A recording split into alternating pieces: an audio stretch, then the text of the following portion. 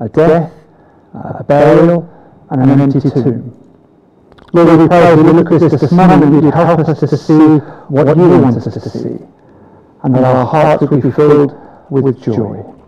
Amen. Right, let's see if this works for once. Yes, Simon? There we go. Sometimes a few words can have a really significant difference. A few words have a really significant difference. This is Patrick Henry, who of course you all know if you're a historian. The year is 1775, and America is on the verge of its war of independence with Britain. And this man, a great orator, delivers a powerful speech. And in that, there is this phrase that became the battle cry of the Americans: liberty or death. Those are words. A few words, but great significance, rallying the troops. But if we come from history to entertainment, I'm sure you all know what this is. The Apprentice. 18 contestants competing for Lord Sugar's £250,000. He's willing to invest that much money in one person's business if they pass all the tests. And over the last week's television programme takes us on our journey. And 17 also lands hear the words they don't want to hear. You're fired. It says that also lands. They know what it is, really. They're just like everybody else. But then in the final episode, and the final few minutes of that final episode, one of those 18 hear the words they long to hear. You are hired. And £250,000 is invested in their business.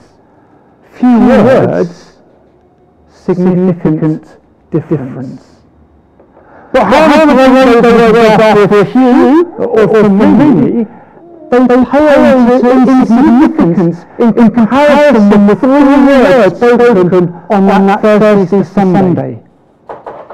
Spoken by a stranger, sitting on a rock to a group of women. 3 words that changed the course of history. 3 words spoken about a man called Jesus of Nazareth, who 36 hours earlier had been placed in this rock tomb belonging to a man called Joseph of Arimathea.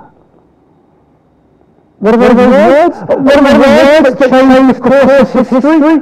What are the words that have global implications? Here's the words: He has risen.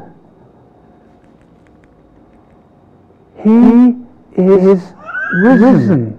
That's the words that change everything. It really is a case of liberty or death. That's the weightiness of the truth of this phrase. If this is not real, if Jesus did not rise from the dead, then there's equally global significance. Turn with me to 1 Corinthians chapter 15 in your Bibles. And let's see there how the Apostle Paul shows us just how significant it is whether or not Jesus has risen from the dead.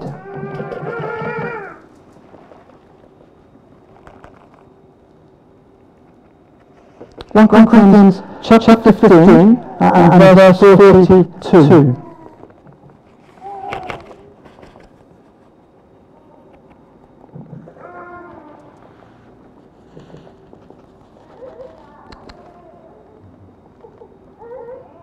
So, verse 13, my fault.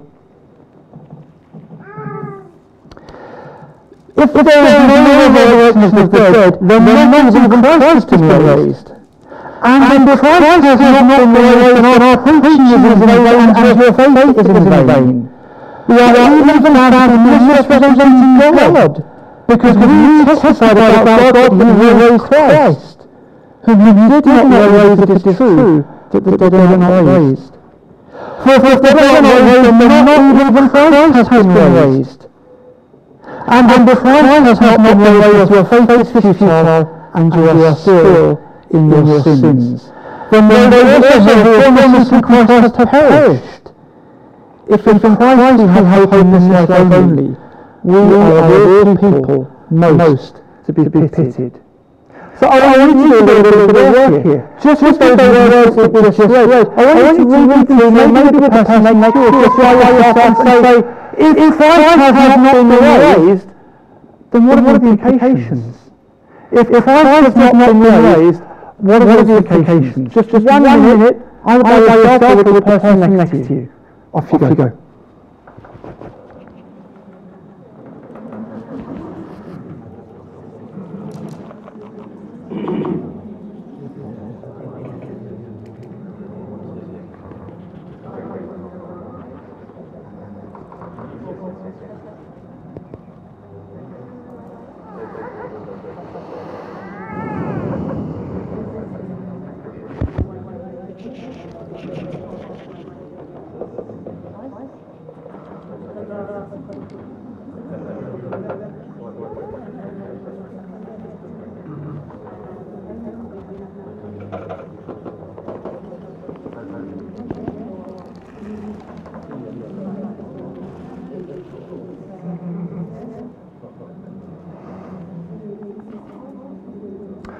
Okay, let's come back to one. Maybe just if you shout out what some of the implications are, Christ hasn't been risen? No. Absolutely. Thank you. There's no forgiveness. No forgiveness. No relationship with God. Yeah. No hope. We are all most to be pitied. It's that significant, isn't it? It really is liberty or death. So as we come back to Mark chapter 15 and 16, what Mark wants to do is to give us evidence. He's like piling up evidence to show firstly that Jesus is really dead, secondly that Jesus is really alive. And because of what we've read in 1 Corinthians 15, it matters, doesn't it? It really does matter if this is true or if this is myth and legend. So let's come to Mark 15 and see some of the evidence that Mark gives us. First of all, verse 43 to 46, Mark 15, Jesus is really dead. We've got the familiar narrative here, haven't we? Joseph of Arimathea, a prominent Jewish important person, has gone to Pontius Pilate and asked if he can have Jesus' body. That is, Jesus' body that was hanging on the cross still. Pontius Pilate is surprised that it's taken so little time for Jesus to die. So he checks with a centurion, whose very life depends on Jesus being really dead. Well, the centurion comes back and tells Pontius Pilate, Jesus is really dead. And so Pilate, convinced that Jesus is dead, allows Joseph to take the body down from the cross. Joseph then takes the body and puts it in the tomb, his own tomb, that he prepared for himself for when he died. Wraps it in the linen and places it in the tomb and puts the stone across the entrance.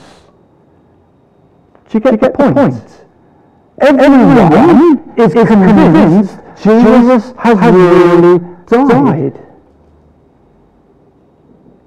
It really did happen. Back in 2005, the almost impossible, the almost miracle happened. Something that even the most hopeful person in the January of that year thought could not happen. Wales won the Grand Slam. In rugby, we beat England in the first game. And then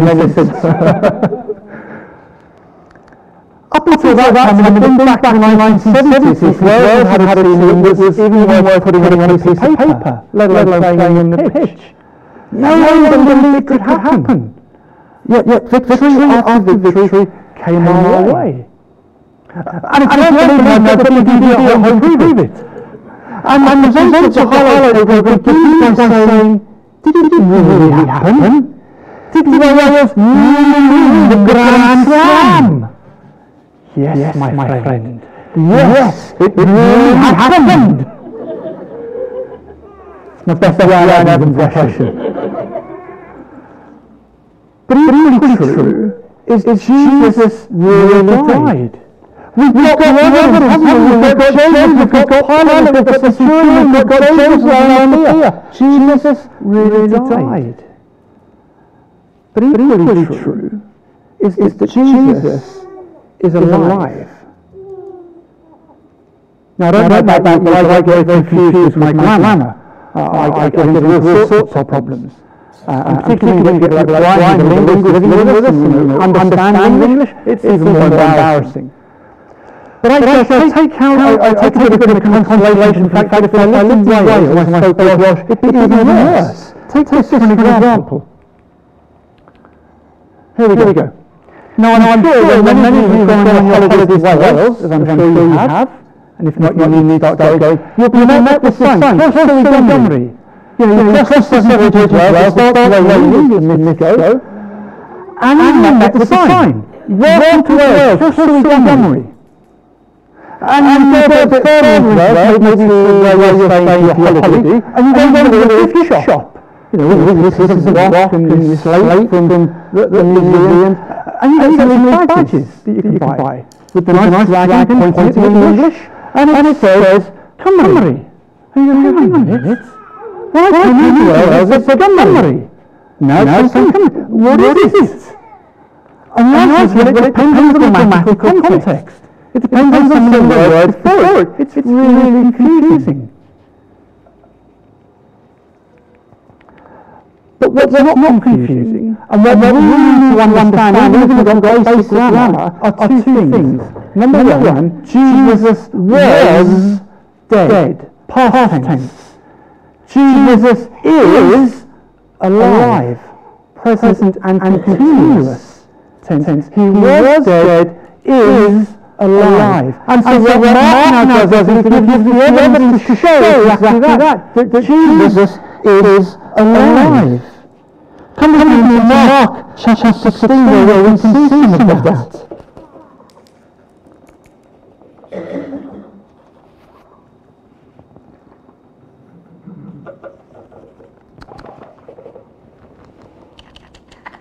Look at verse 3, which we will start with.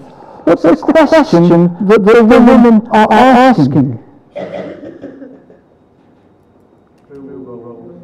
Who will roll the stone away? But actually you need to worry about that, because when they got to the tomb, the stone had already been rolled away.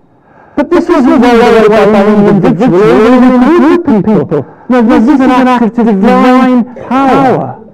God has rolled the stone away, which is why an angel is sitting on top of the rock with the announcement he has. God who broke the world of creation by speaking. God who continues to break into history again with the birth of his son Jesus, has broken into history once more by rolling away the stone. This is an act of great divine power. But equally, the women who come with their spices to anoint the body of Jesus, well, they wouldn't worry about that. They should have left their spices at home. Because when they get to the tomb and they find the stone rolled away, not only is it there's no body there anymore, just the women that Jesus is wrapped in. There's no need for the spices. Because that same divine power that rolled away the stone has raised the corpse, a dead body, to life, which is why there is nothing but an empty cloth in that tomb. God has raised his Son to prove beyond all reasonable doubt that he is indeed the Lord of the universe, and therefore by implication he needs to be the Lord of you and I. But there's a further piece of evidence that Mark gives to show that Jesus is really alive. And that's in these women that we've got mentioned in chapter 16. First of all, notice the list of the women that he writes. Mary, mother of Joseph, Salome, Mary, Magdalene. Mark is saying, look, here's these women who were there. They were there at the burial, and they're there again soon. If you want to check out my story, this is really real, go and ask these ladies. They're still alive. You can check it out for yourself. But then secondly, these women as well, notice their failure. Mark recorded their failure. Let's go through their story. They come in the beginning of chapter 16 with the spices to anoint the body. But they shouldn't have done. If they truly heard Jesus' words. Because 3 times already in Mark's Gospel, Mark has recorded Jesus saying, I'm going to die, I'm going to die as a ransom for many, but on the third day I'll rise again. He said it time and time again that we might get the point. But these women clearly haven't got the point. Hence them going to the tomb. Even after the angels have spoken to them and said, he's not here, he's risen, he's gone ahead of you into Galilee, just as he said. They still don't get it. Because rather than going back to Galilee and telling Peter and the disciples, they flee, they're bewildered, they're trembling. They haven't comprehended Jesus' words. Now come out of it for a moment and think, why does Mark say that? Why did Mark record a failure of these women as part of his account of Jesus being alive? Well, surely because that's what happened. Mark is telling us this is what happened. This is the truth. If this is a legend, if he didn't really die, if he didn't really rise again, you don't put that stuff in. You make it a concrete myth. It really did happen. Jesus is really alive. Well, so what? So we've seen Jesus really died, we've seen him really alive. What difference does that actually make for you and I? Well, I think there's 3 indications that Mark brings out here. Firstly, Jesus being raised means that he's judge of the world. Let's go to Acts chapter 17 here. This is the Apostle Paul speaking to the Greeks in Athens. And this is what he says. This is in the past that they overlooked such ignorance. But now my people everywhere to repent. For he has set away when he will judge the world with justice by the man he has appointed. He's given proof of this to everyone by raising him from the dead. Now that word judge has so many negative connotations today, doesn't it? We're not allowed to use the word. Don't judge me! We hear so often, don't we?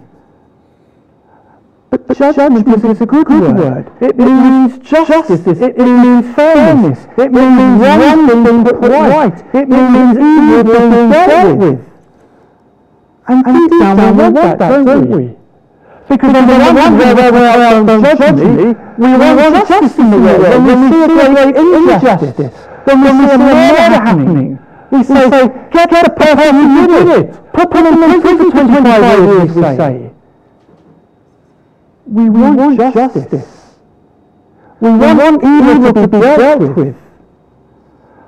But equally, therefore, we need our own little evils to be dealt with as well.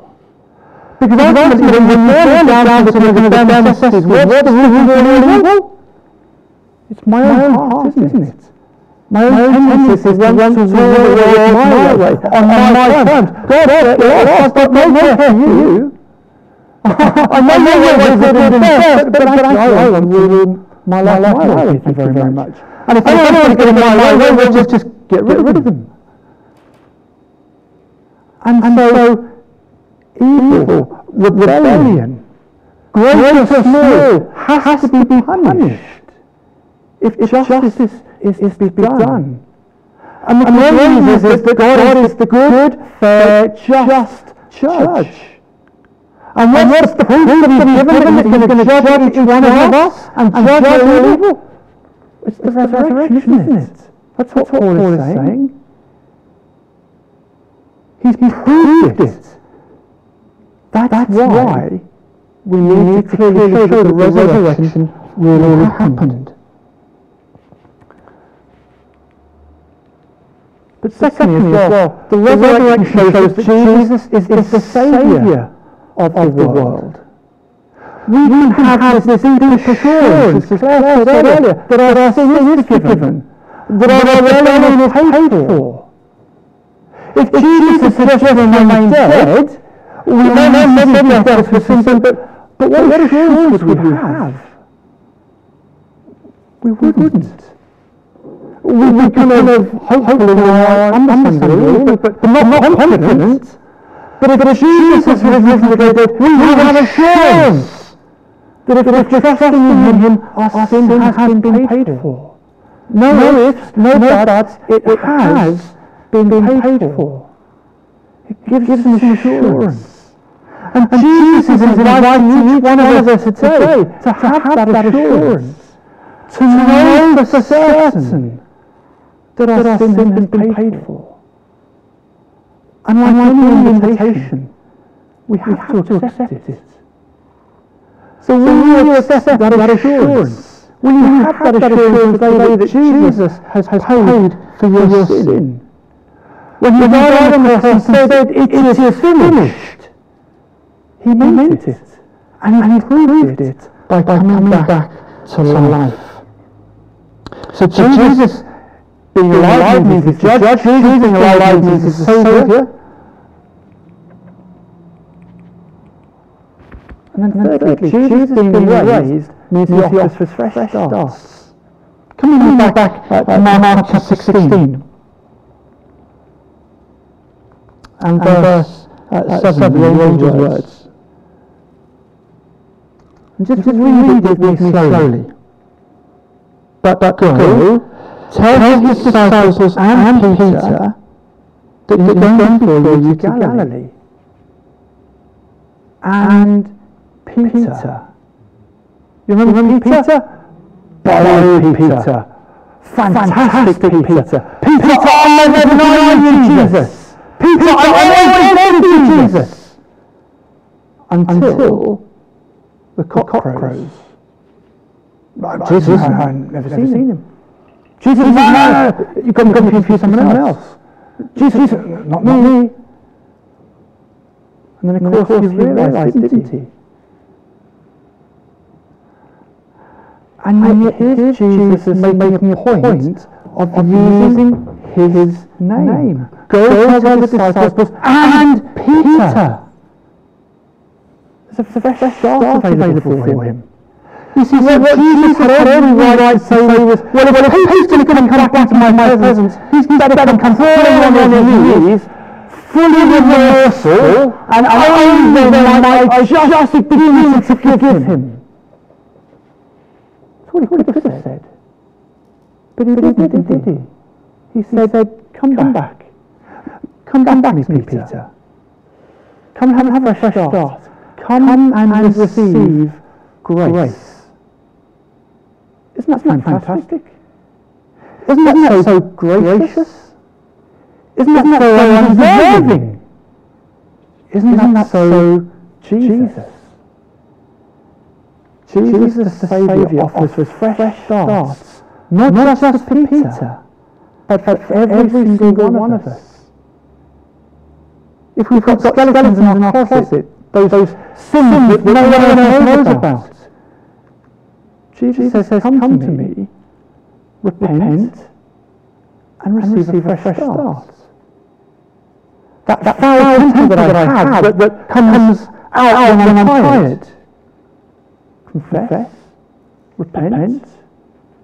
Jesus says, I've died for that. Have assurance. Come back. Have a fresh start.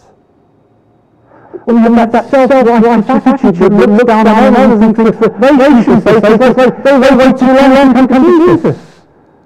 When we realize that self-righteous attitude, we say, Lord, I'm sorry. And we receive a fresh start. Whatever our sin, however great, however small we think it is, Jesus says, come to me and receive a fresh start. A friend of mine was a cancer surgeon before he retired. And he had the unenviable task of having to tell many patients, I'm really sorry. There's no treatment that we can do to keep you alive more than a few weeks. We can make you as comfortable as we can in your bed, but ultimately there's nothing for you. I'm sorry. And one patient asked my friend, can you speed this up a bit? He said, I'm really sorry, that's illegal. But he then said, are you ready to go home? I said, well, I think so. The kitchen's tidy, the lounge and hoovering. I've told my husband what to do. I thought he said, no, I don't mean that. I said, are you ready to meet your Maker? Are you ready to meet God? And she said, well, I think so. I'm not sure, actually. And sitting on her bed, he explained the gospel to her. He said, God has made this world. He's made us under Him to live under Him. But we decided to reject Him and go our own way. And the consequence of that is judgment and death. But if we're willing to come to Jesus, God's only Son who lived a perfect life, died a perfect death, and rose again, then we can have forgiveness and life. And wonderfully, she believed there and then. A few years later, she passed away. But not before telling her husband that she needed to meet with this surgeon and get himself sorted out himself. And so a few days after that, the husband gave the surgeon a call and said, I don't know what it is you said to my wife, but she was a changed person in those last few days. She had peace. She had joy. And she said, I need to get myself sorted as well. Can you tell me what you told her? And of course he did, and he too became a follower of the Lord Jesus. For that lady, it was in her last few days that she received her fresh start, that she received the assurance that her sin had been forgiven. We don't have to wait until then. We can do that today. And all because of 3 short words. What are they? Let's pray. Lord, we thank you so much that you have risen from the dead. We thank you that it gives us this great assurance. And we thank you that it means we can have you as our Saviour who gives us fresh starts. Amen.